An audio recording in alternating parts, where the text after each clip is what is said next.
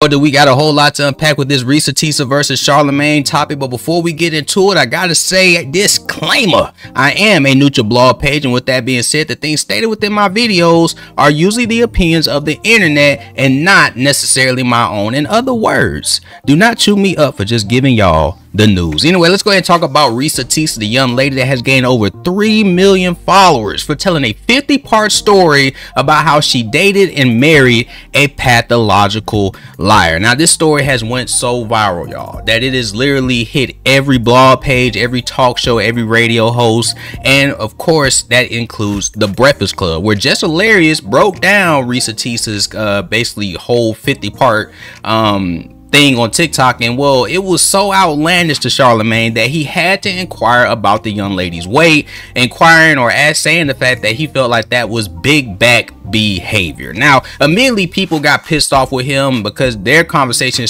quickly switched to, well, why is it that only big women can fall for the lies of a man? There are women of all shapes and sizes that fall for lies. And well, that is when Charlamagne had to come back around and kind of clear up what he said, as he basically comes to the defense and say, hey, look, I didn't know what she looked like. I'm just telling y'all what it sounded like to me.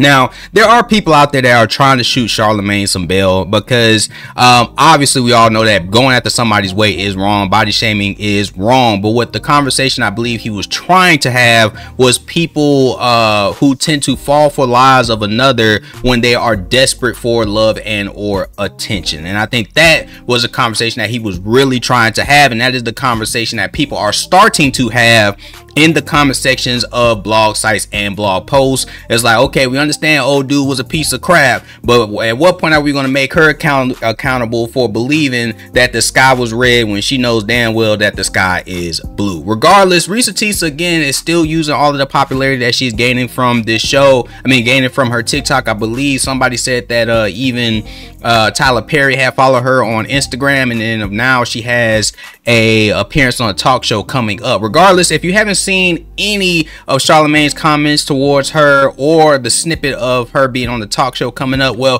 here it is. Make sure you leave a like and a follow and enjoy the clips. Be honest with you, man, I hear a lot of big back behavior. Does she have a big back? She do give Sheila that was driving up the mountain. Okay. Yeah, she Sheila did. Was beautiful though. Yeah, no. You talked about the big back, not the face. Yeah, you're right. She's cool. What's your thing with big backs? No, I'm just saying, because in a situation like this, some of you big backs, y'all got to stop being so thirsty for a man. There's a man out there for you, okay? This woman believed all of this because she wanted to believe all of this. Big back belief isn't like everybody else's belief, okay? She said it herself. He said everything I wanted to hear. Yeah. She wanted to believe whatever was coming out of his mouth because she wanted a man so bad. Okay, so T.S. Madison, a self-proclaimed big backer, she publicly checked in on the rest of the big back brigade to see how she should respond, and she said, hashtag big back people, including me. Y'all letting Charlamagne get away with that, or are we caving his face in? Let me know. What negative comments have hurt the most, I guess? The ones where they say, you know, she did this for clout. This is not the way to get clout, because you are literally opening up yourself, and again, you're being vulnerable. Those hurt. The ones that talk about the fact, and I know people have seen this, she does not look like what a VP would date. And it was a woman, it was a TikTok creator who was talking about my looks, and then there was a very famous personality that called me a big back, talking about my weight.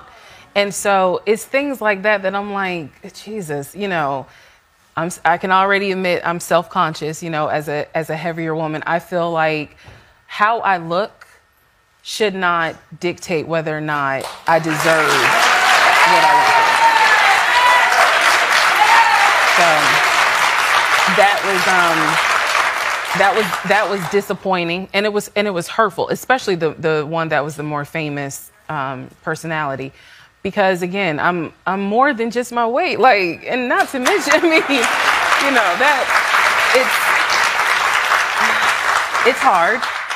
I will admit this, I appreciate when I met both men and women who have said thank you, because for me it's like, okay, I know I'm getting attacked, but it did help somebody. When I hear someone that said, girl, I watched all 50 parts, I genuinely am humbled that someone took 500 minutes out of their life and watched the story that I went through.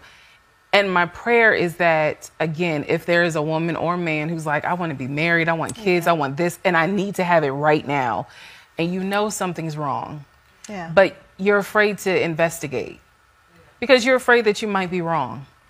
And it's like, I'm here to say, look, it costs nothing to verify. But if you don't verify, honey, it may cost you everything.